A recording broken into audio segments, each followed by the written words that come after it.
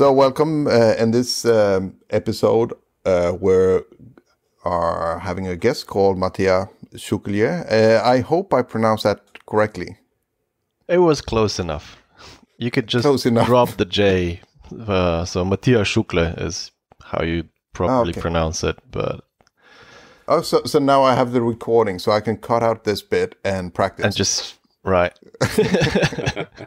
But I do the editing. Oh shit! Okay, so a bit of background. Who are you? Yeah. So as you said, my name's Matija Šuklje. Some people still call me Hook. That was or still is my nickname online in a lot of places.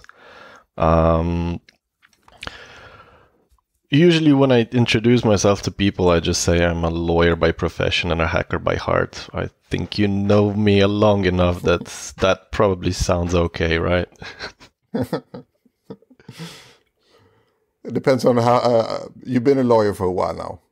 Well, so I think for every year you become more of a lawyer.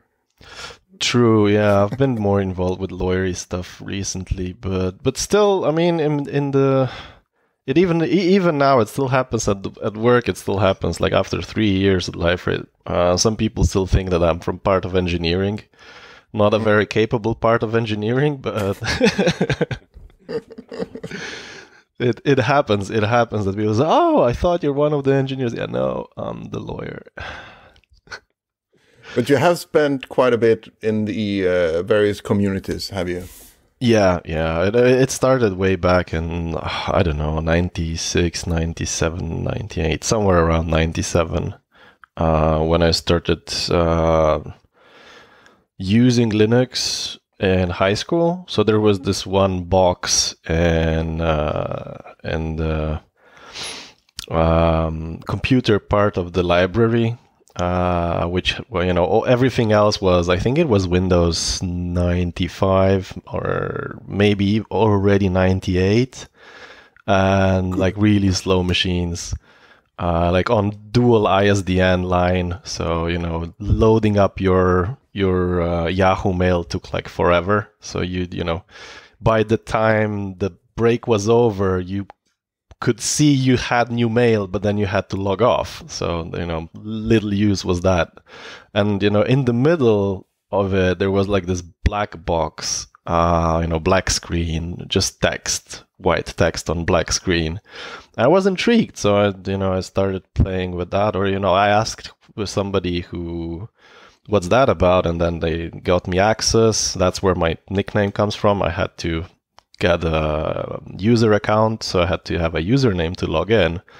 And at that time, I was very much into pirates, like real pirates. And I just recently learned from the Encyclopedia Britannica that, like, the physical version, like we're still talking about in the 90s, that was a thing. That Captain Hook and Captain Silver were real people, and I found that pretty cool. So I just used Hook as a nickname, and it stuck.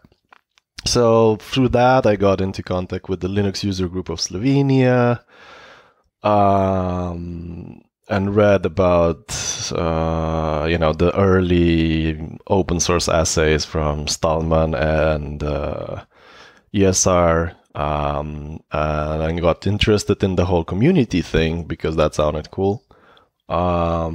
And through that, I got involved with the Cyberpipa or Cyberpipe hackerspace. Had a short stint, I think like for a year, or was it less? I think for a year I worked for the Government Center for Informatics on open source and open standards work group. That was in 2003, I think, something along those lines. And then eventually I got in contact with FSFE and was volunteering. And at some point, Karsten Gerloff, who was then president of FSFE, to my big surprise, offered me the position of a paid member, so of staff, as the legal coordinator of FSFE. And that's the short version of the big communities I was involved with, and then being active in whichever distro I currently used, active a tiny bit with KDE, and things like that. You are still in KDE, aren't you? Yeah, I think I'm part of the EV. I'm not sure. I think I'm an EV member. And yeah, just recently we had a discussion about licensing. But basically, I usually, when it comes to licensing and stuff like that, I speak my mind, and then they obviously do what they think is best. But it's good to have you in KDE, because I mean the situation has been complicated. I think it's a lot clearer these days than back in the 90s. Oh wow, yeah. Yeah. Jesus, Trolltech, eh? Yeah. That was fun times. It was. It actually was. It's much more clear now. There is no problems at all, or? I mean, I don't think I'm allowed to comment on this. No, I don't, and also I don't know nearly enough to comment on it. Even if I thought it would be fair to comment, I don't know enough. I'm not involved as much to comment on that. But I mean, as a user of the Qt libraries or the KDE frameworks, then it's clear. Yeah. The complications is more on other sides. Yeah. It's the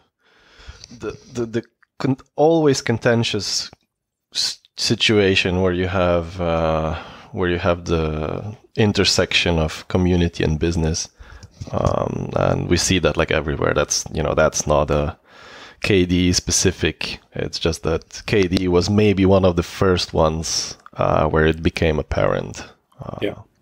We actually have a talk from Aid on that topic, so we can just link to it up in the corner here. Oh, cool. I binged through most of these, so I'm almost at the end, but I'm still of your podcast, but I'm still missing a few. Then you have 5 years of conference talks. Oh yeah, not just the podcast. I mean, what I think it just did the last since it started as a podcast. I didn't do all the videos though.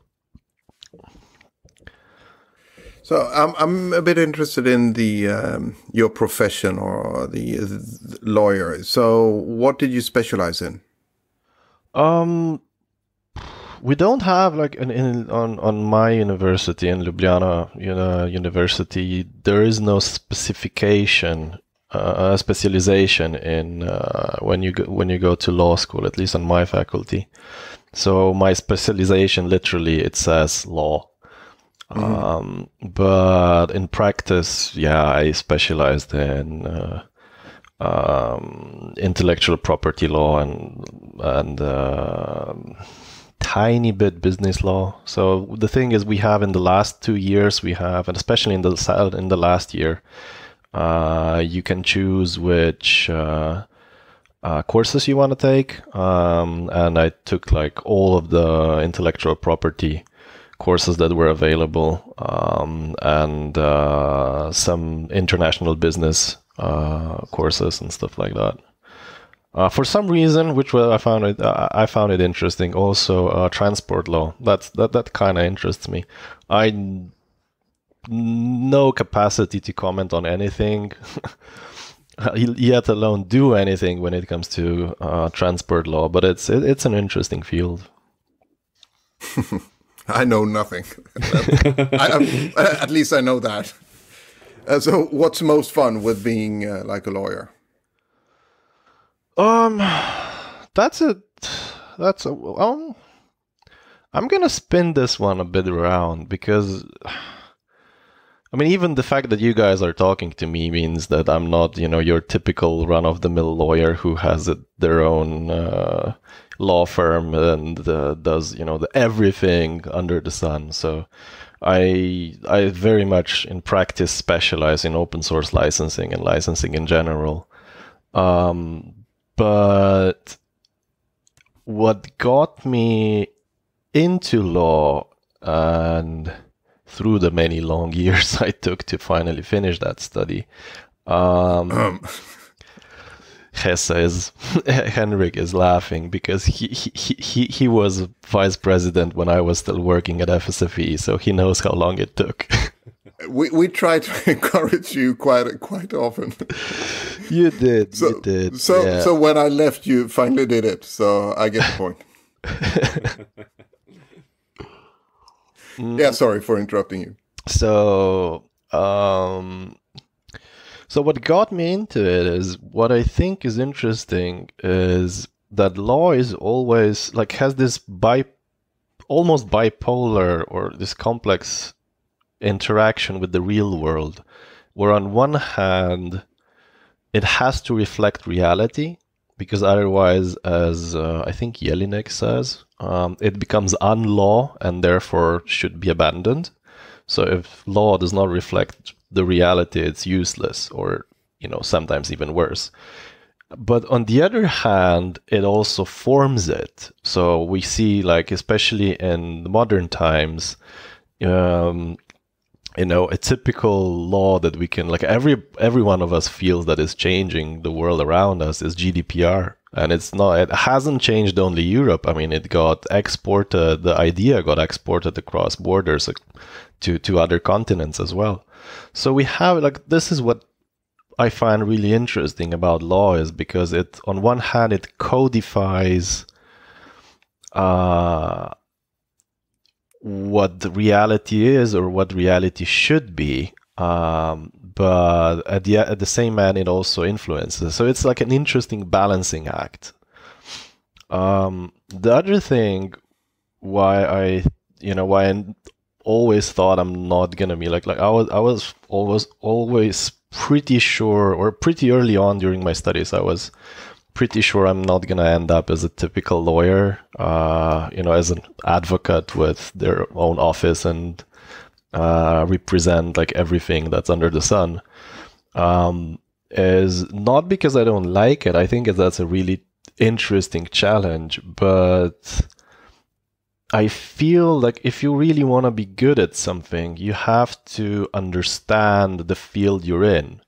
So, for example, like if you look at, for example, if you look at an architect, when you get an architect to create something, you do expect them to understand basic statics and basic physics of how things stand up. And I think the same should apply also to lawyers. So when you're getting a lawyer to look into your code or your intellectual property rights of software, they need to understand how software works, because otherwise, I mean, you can be just spewing, quoting laws left and right, but that thing doesn't apply. And we come back to the interesting interconnection of law and reality, right? I mean, the reality is, in physics and mathematics, is the law of is, the world of is, and with law you're in the world of should. But if should and is not nearly connected, you get into really weird situations. Cool. That kind of like relates to the idea that if you look at a lawyer, it's good to have a lawyer who understands the techie part, and it's good to have like developers who understand, at least some of the developers who understands some of the legal parts. Yep, definitely. I mean, it's kind of interesting to compare the two fields, I'd say, because my experience as an engineer is that law is often written, if you read law as code, it doesn't work. So yeah, you need to read law as a purpose, so to speak, what's meant, which is sometimes challenging as an engineer.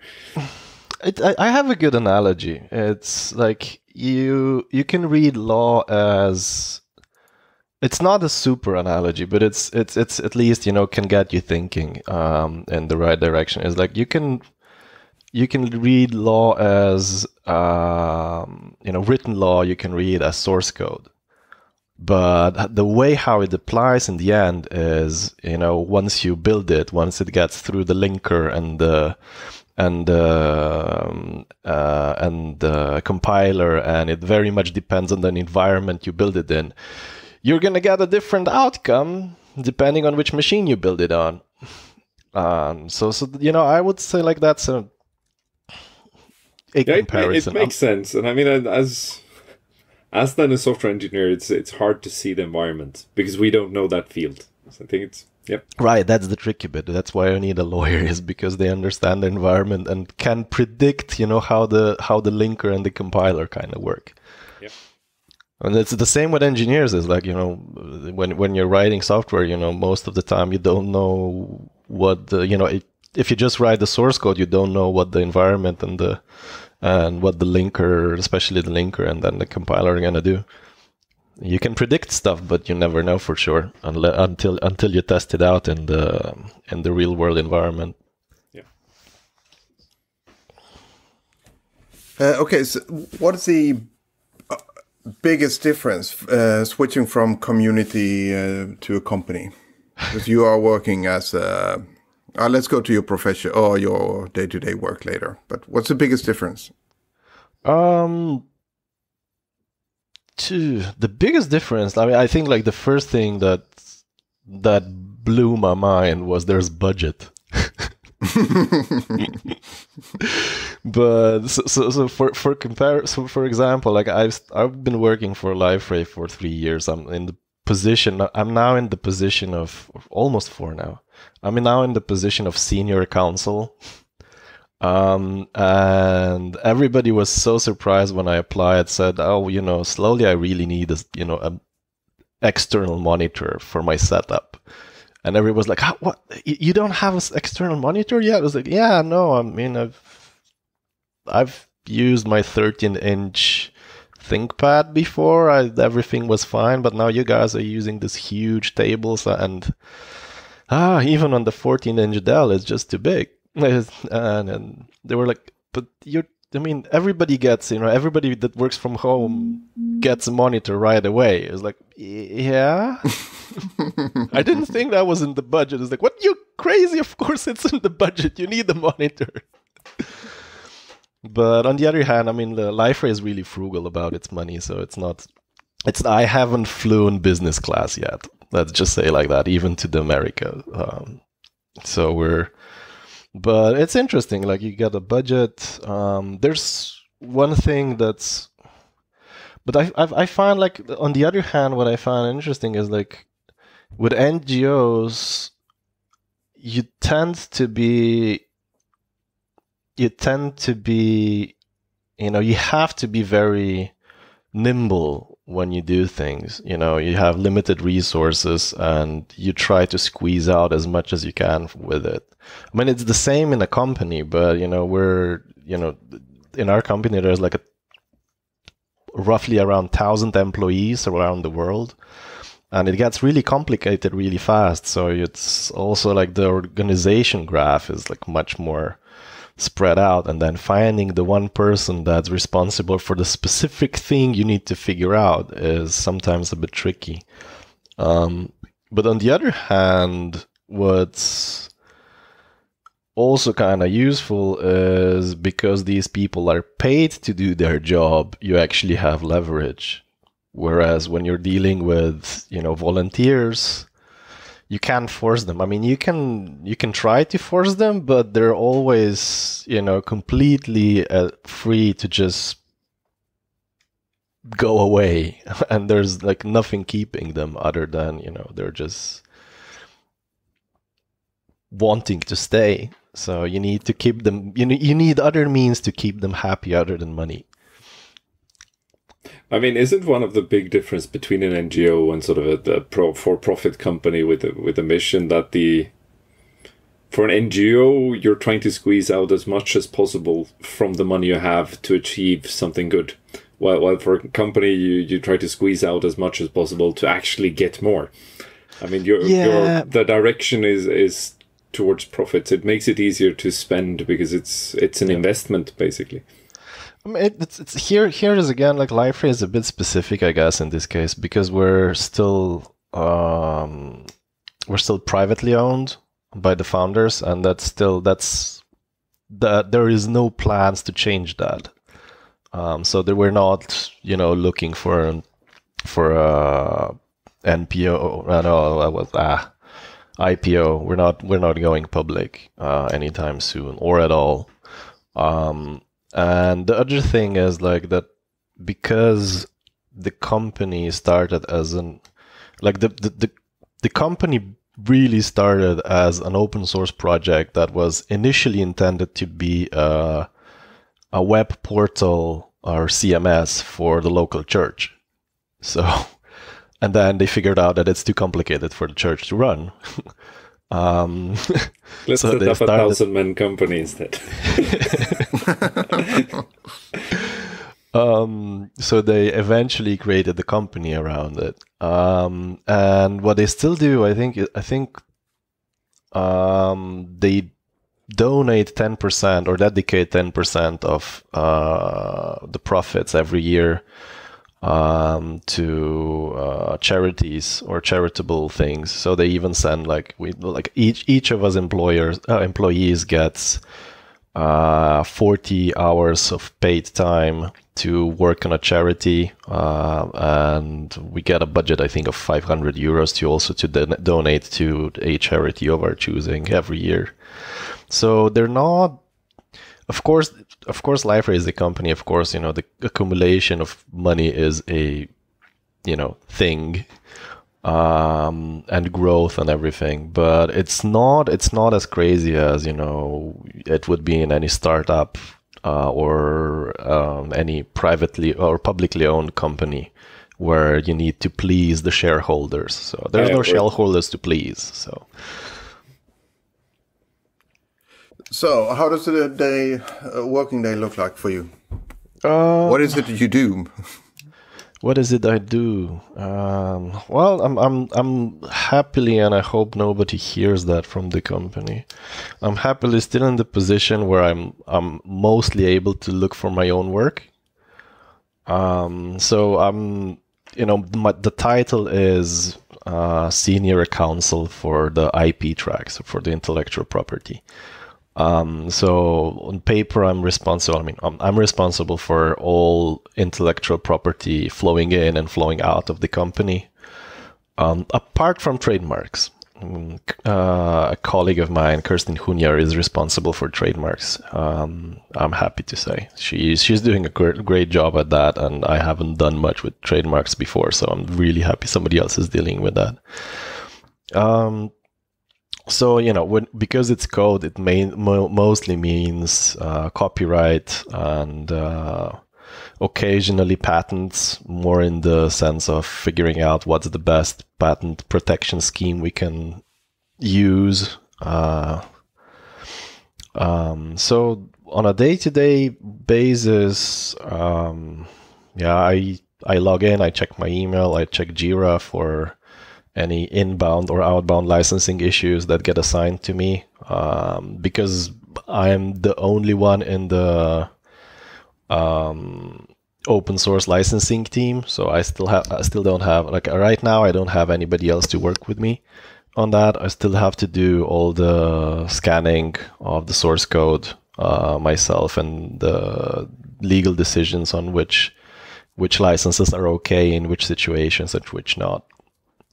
So that's basically it. And so when I don't have to scan inbound components or our own outbound products and projects, I try to, tweak things here and there. So recently a few months ago, we simplified our CLA signing process, which was a joint project by the developer relations team and me. So we worked on that and simplified it. So, things like that. You look around, see where you can optimize things, see where, open up cupboards, find skeletons, note them down, I'm happy to report that the list is getting smaller. As you can imagine, for the first year or two, the list was continuously getting longer. When you poke around and you find things. But no shit. I think both of you can relate to this situation. Oh yeah. But you actually touched on two interesting topics there in your replies. I mean, we spoke with Mirko Böhm around software panted a while ago, and we've also had Katarina Maracke for CLAs. So can we dive into one of those? What was the simplification about, for instance? How are you working with CLAs? CLAs up. I mean, you might know that's a bit of a pet project of mine or pet peeve of mine, CLAs. I actually wrote my master thesis on the fiduciary license agreement. And I'm working with Katarina on the current version of the FLA and the contributoragreements.org. I think, just as an explanation, most people of our listeners are probably aware of what CLA is, but can you describe briefly what an FLA is? FLA is basically a very specific CLA. So it's like you have Apache CLA and you have all sorts of different custom CLAs. So the FLA is a CLA that the FSFE created many years ago. And the big difference is that the FLA strikes a really interesting balance where not only are you... So on one hand, the contributor gives an exclusive all the exclusive rights to their code to the entity, to the fiduciary, but on the other hand, the fiduciary is obligated by the FLA that if they're going to use the contribution, it has to be included also in an open source version. So it has to be released under an open source license. It does allow for dual licensing, so it does, because you do get exclusive rights. The fiduciary can have a closed source version, but it also needs to be in an open source version. And it also gives back all the rights to the contributor. So obviously non-exclusive rights, but that means that other than, from legal speak, the mere exclusivity, the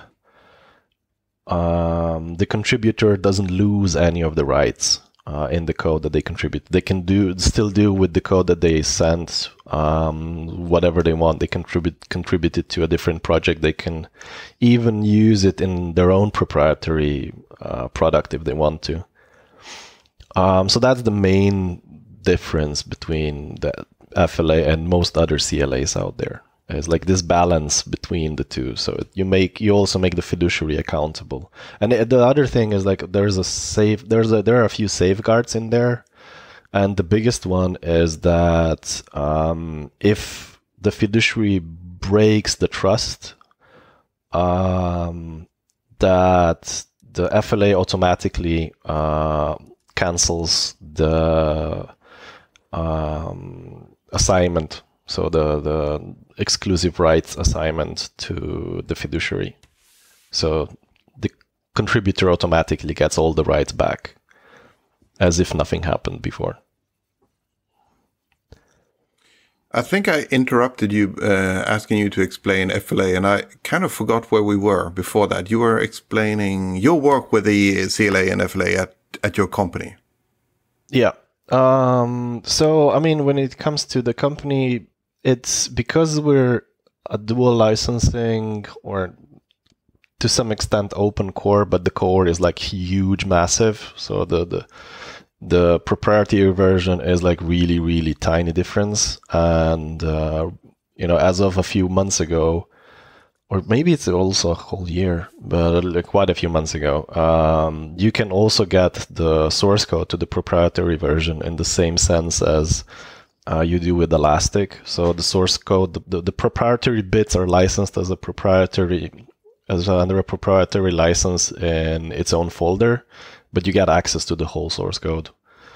But because we have that proprietary component, and because we do have customers that ask for a proprietary license, so they don't want to use the open source version,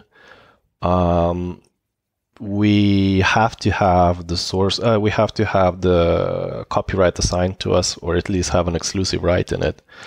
So we did, like, I didn't create the CLA we're using or the contributor agreement we are using, but I just inherited it. I have my own thoughts on it privately. But at least what we could do is we had like a really complicated process of how you sign it. So when you contributed code to our main repository, there was like, you had to create a Jira account on our own server and then create a ticket and then, you know, check the box that you read the CLA, the contributor agreement in that ticket, and then open a GitHub pull request, refer that ticket. So we got rid of the, yeah. And this really motivated a lot of contributors. Yeah, of course, that was a huge motivator, right? So we got rid of the Jira step. So we set up a CLA assistant bot, and all community contributions can now go directly to the appropriate GitHub repositories. And, you know, the bot will just say, okay, has that person already read and signed the, you know, checked that they signed the contributor agreement? Yes, okay, pass. If not, well, you need to do that before you can, you know, before it gets merged. So it's still there. What the future will bring when it comes to our contributor agreements, we'll see. I'm always on the quest to simplify things and make things easier for contributors. But, you know, yes, there are limitations of how far you can push it. So we had another interesting topic there next to CLA. So you spoke about patents and how you work around patents. I guess it's about not tripping over patents, or what's the challenge you're trying to solve? I mean, we're not super concerned about patents. So we've been a member of OIN of Open Invention Network for quite a bit already. So what I'm looking for is whether we can, you know, whether there's another scheme that would complement it. And so far it seems, because it does, like, OIN only covers what falls under the Linux definition, and it also does that as long as it's in there, right? So we're thinking of looking into other options to expand our coverage. So right now it seems like we're talking with LotNet, which is more of a anti-troll scheme, where, you know, all the members, as soon as they keep the patents, but and the patent rights, but as soon as, if I remember correctly, it's been a long time since I read it. But as soon as you transfer a patent to a non-practicing entity, everybody in the pool automatically, or everybody that's a member of LotNet automatically gets a patent license to that patent. So protecting you from the potential troll, right?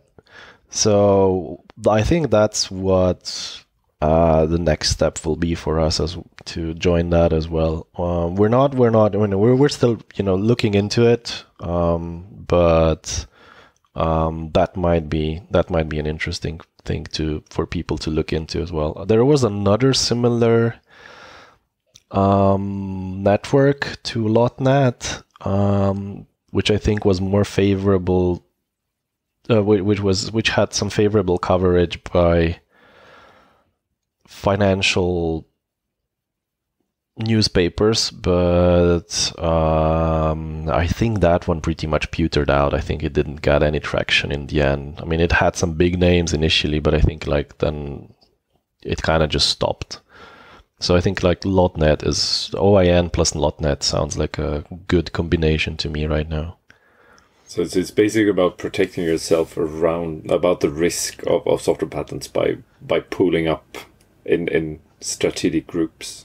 Yeah, that plus, I mean, when you scan source code, sometimes you find interesting things. So recently, I had to scan ImageMagick and GhostScript. Mm-hmm. I won't spoil anything. You guys have fun. No, it's not that bad. It's not that bad, but it's always it's fun to talk with other people who do checkups. So there are some favorite packages everyone has. I certainly have mine. Yeah, Zlib is up there as well. It's also included, I think, in the package that I looked, in the GhostScript package that I looked, it had a few Zlib files, and it notoriously had the Che Guevara Zlib header. Have you found that one yet? I've heard about it, but it's not a show about me. So so on that, like scanning and seeing strange stuff, you and I have like similar jobs, but I'm not a lawyer. But what is the most? And I'm not a coder, so that's fair. So, what's the most common question you get from your developer colleagues? I mean, I assembled an FAQ and a very, very, very long licensing policy. So I created it in a way that it's, kind of like follow your adventure kind of thing. Mm-hmm. So you have like a table of pre-approved licenses for code, pre-approved licenses for fonts, pre-approved licenses for other content, and then also, not allowed licenses and licenses where you should totally ask legal for approval on every specific use case. And then you click through those and you get like short summaries and what you need to do to fulfill the obligations. So I get less of them now, and there's an FAQ I have internal as well. It took me like 2 years to set up that, but like I would say what's interesting is like I think in the company I get different questions from engineers than I did when I was still working for FSFE from community questions. Mm-hmm. So like in as I said, I mean, in a company you have this more or less rigid structure, so you kind of know who's responsible for what. So typically what happens is I just get a ticket and it says, okay, we want to use component X in product Y. Can we do that? That's the most common question I get nowadays. Whereas with the community, you got like some really interesting questions, like on a more of a a higher level, like a more abstract level questions. Like my favorite weird one was that if I don't put any license in there, there's no copyright attached, right? I mean, then it's public domain. Like, oh god, no. The other way around. It's the other way around. Abort. But what are more abstract questions that I get from internally? Copying code from Stack Overflow? Oh Christ! Yeah, there was one question like that. Yeah, I'm not gonna share my answer publicly. I also deny getting this question. Mm-hmm. Okay. We're running out of time. So a final question. Rumors are saying that you've been having Swedish surströmming. Oh god, yeah. And as an explanation, what do you call that? It's herring that you ferment. Yeah, instead of pickling it, you ferment it. Yeah, it gives a bit more bite. Yeah. It's not that no bad. Comments. Okay. I mean, I thought it's gonna be worse. I mean, the smell is awful, and the bile in there is all. The bile is the problematic part, but the fish itself is not that bad. Okay. I mean, I never eat it. I wrote a blog post about it. I think that's how you found out about it. Yeah. Yeah. And I do prepare, actually. I don't. You stalk.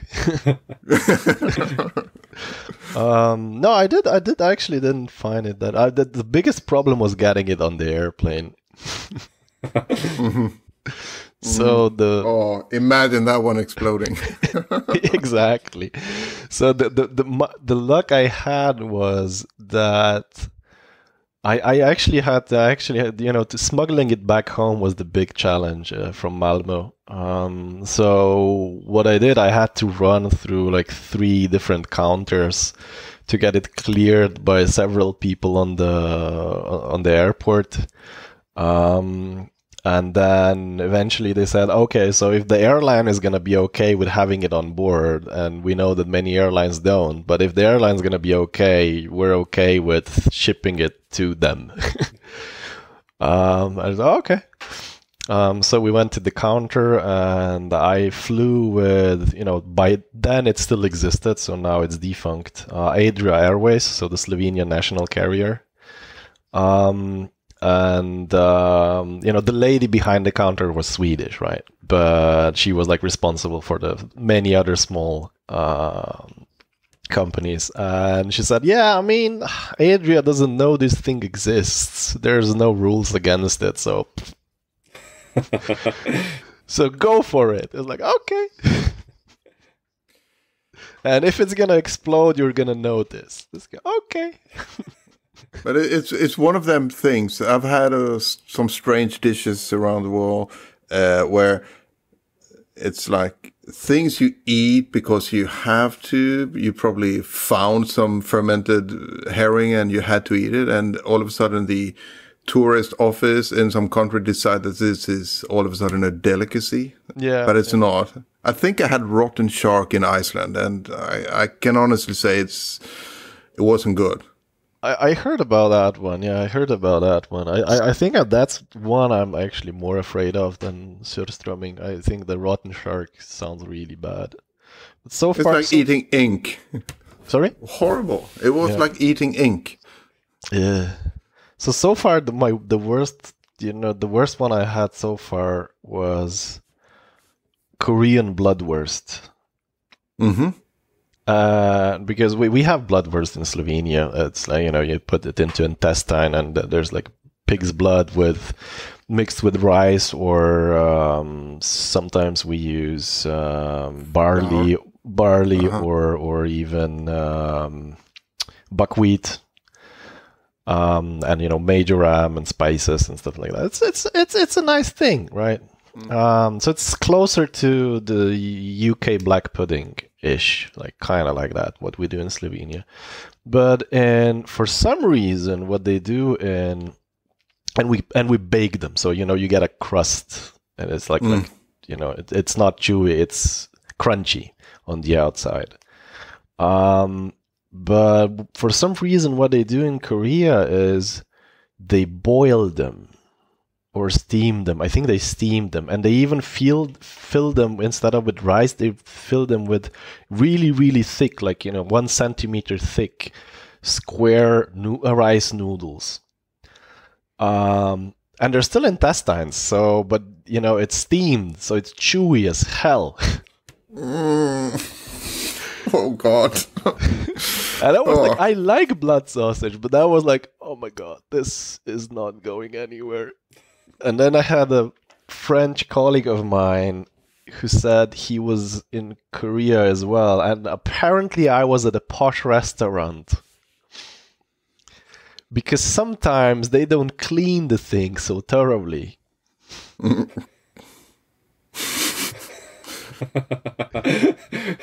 Should we leave it hanging there? Let's call it the end of an episode. Right, let's leave it at that. Oh God! I think we should end the entire session here. It was great having you on the show. Cut. Abandon the ship. Thank you for joining, and yeah, we hope you catch up so that you finally get to hear your own episode. Hey, thanks for being having here. Me. And I hope at some point I managed to join you guys in person as well. I mean, foss-north was on my to-do list for quite some time, but it just never happened.